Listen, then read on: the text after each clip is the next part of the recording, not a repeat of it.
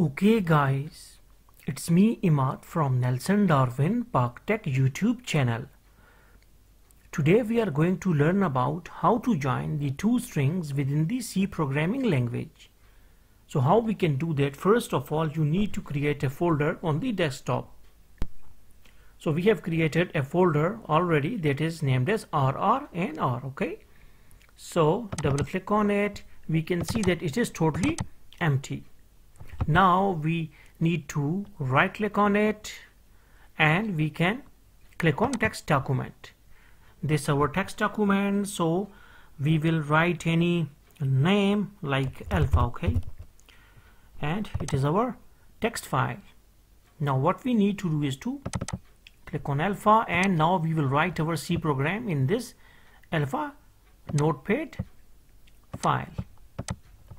First we need to include or add the libraries of all the C programming. Usually they are like stdio.h, and this library is specially used for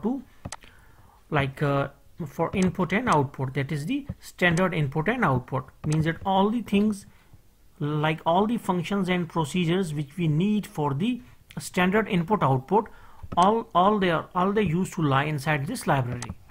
Then we will write #include conio.h. It is conio or console input output.h. So these two are the basic libraries. Okay, and after these libraries we will write void main.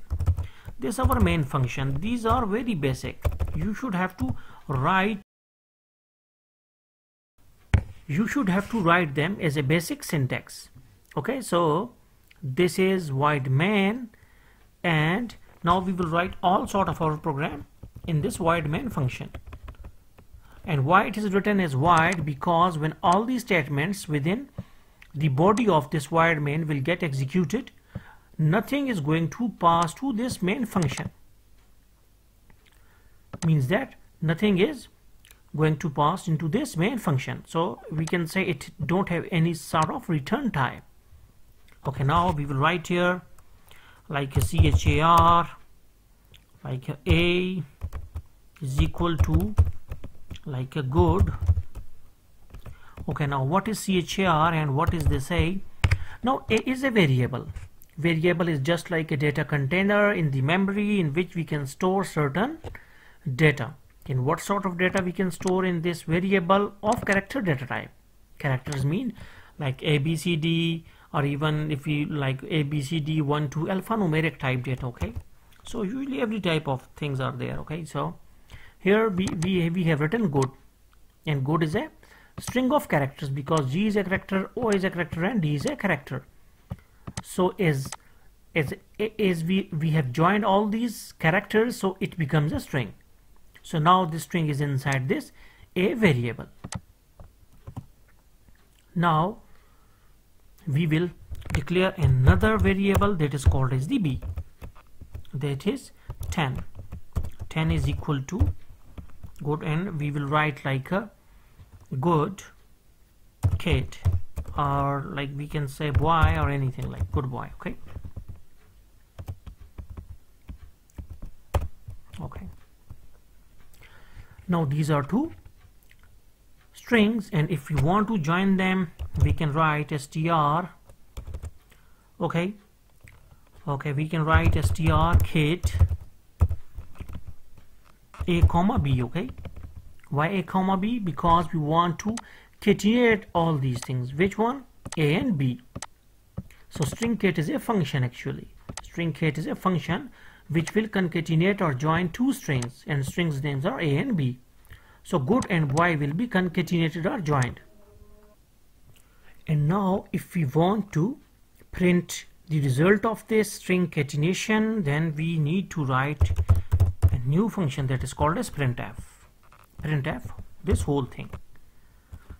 But we also need to write %s, which will represent that string type data is going to be printed on the console. Okay, so this is a very simple thing. So now we will save it out, and now we will go on the top here and we will write cm we will write CMD. Now here we will write BCC32. And one more thing, that before going to do the C language programming, you need to install the Borland compiler. That is with the name that is Borland compiler C for C++. Okay, and it will work for both for C and C++. Go on Google and just write free download Borland compiler. And after the installation is done, you need to come on this step. So BCC32, we will write, what is the name of the file? It is alpha.c. But before this thing, we need to save it as the .c extension, that is alpha.c. and also be aware that it must be all files, this thing. Okay, alpha, delete it out, delete this thing. Okay, now this is enough. So CMD. Okay, and here we will write BCC32 alpha.c. okay, now it's okay, and alpha, and here you can see that we got our answer, that is good boy, means that both the strings are concatenated now. So hopefully you got the concept. So thanks for visiting our channel, and don't forget to subscribe.